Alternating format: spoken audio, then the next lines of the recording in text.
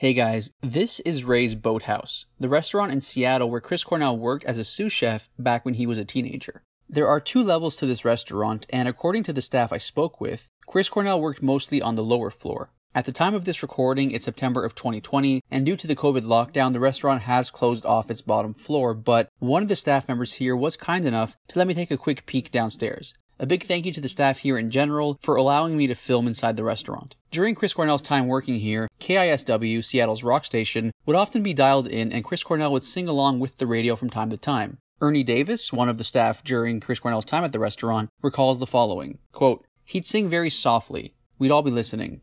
Oh, Chris is going to sing. Let me turn this down."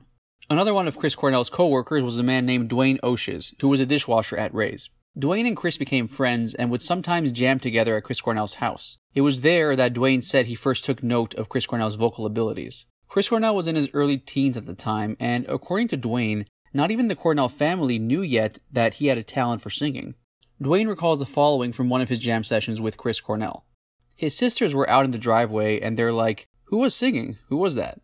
I'm like, "It was Chris." He was a very adequate drummer, but when he got behind the mic, you could tell, like his sisters, he had a very unique, powerful voice. Another one of Chris Cornell's former co-workers was Dean Swanson. He recalls that during a staff Christmas party when Chris Cornell was about 17, 18, he really showed off his vocals. Chris, for some reason, got up from the table we were sitting at and went over and grabbed the microphone and talked to the guys for a few minutes, and he belted out "Twist and Shout." He was a teenager. We're all looking at him going, what are you doing, dude? I mean, his voice was so powerful and wonderful. Not only was Ray's one of the places Chris first started showcasing his vocal abilities, the original drummer in Soundgarden, Scott Sundquist, was a maintenance worker at Ray's, so the Chris Cornell Soundgarden connection to Ray's is multifaceted. Furthermore, as Soundgarden was coming together in the mid-80s, Chris Cornell left Ray's and started working at Rain City Grill. Rain City Grill was owned by a man named Mike Brown, who used to be Ray's kitchen boss. Chris and his brother Peter Cornell would often practice guitar out on the back stairwell of Rain City Grill. In March of 1997, a month before Soundgarden broke up, Chris Cornell made a surprise visit to Ray's. After 22 years at Ray's, Chris Cornell's old boss, Wayne Ludvigsen, was leaving the restaurant, and so the staff threw him a going-away party which Chris Cornell attended. That was the last time Wayne and Chris saw each other. Regardless, even despite all the time that went by, Wayne has said that the news of Chris Cornell's death was like losing a family member for him.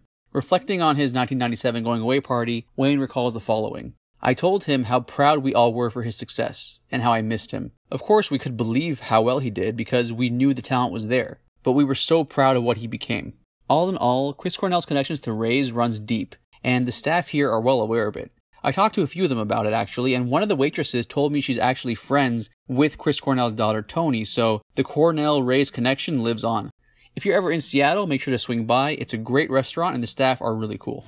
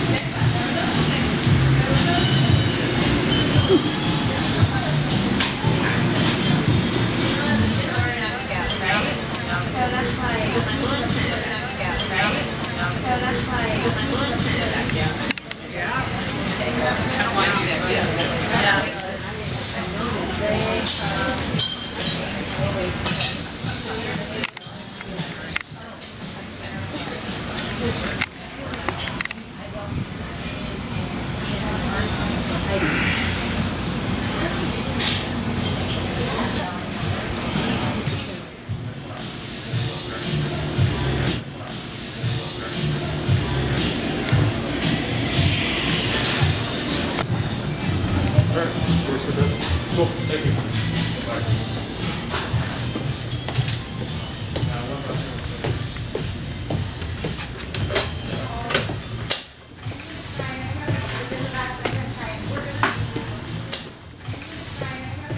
One other thing I want to show you guys is that there's actually another Chris Cornell related location that's not too far from Ray's.